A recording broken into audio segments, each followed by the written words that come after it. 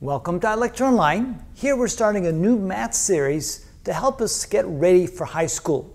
There's so many different things, so many different kinds of calculations, operations, mathematical concepts that we should be aware of before we enter high school that it's sometimes hard to wrap our hands around it.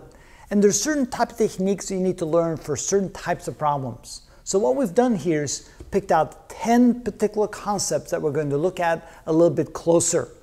If you get to be good at all 10 of these, you're definitely ready to go to high school. So that's what this is for. Notice we're going to talk about evaluation of expressions. We're going to do operations with exponents. We're going to do radical and exponential form kind of mathematics.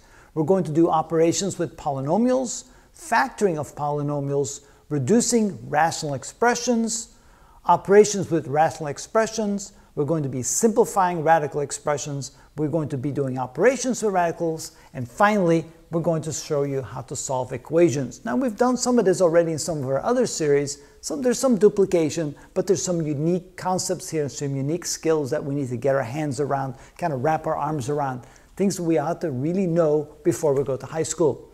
So if you're interested in learning all this, stay tuned and we'll have lots of videos showing you how to do each one of those different concepts. That's how we do that.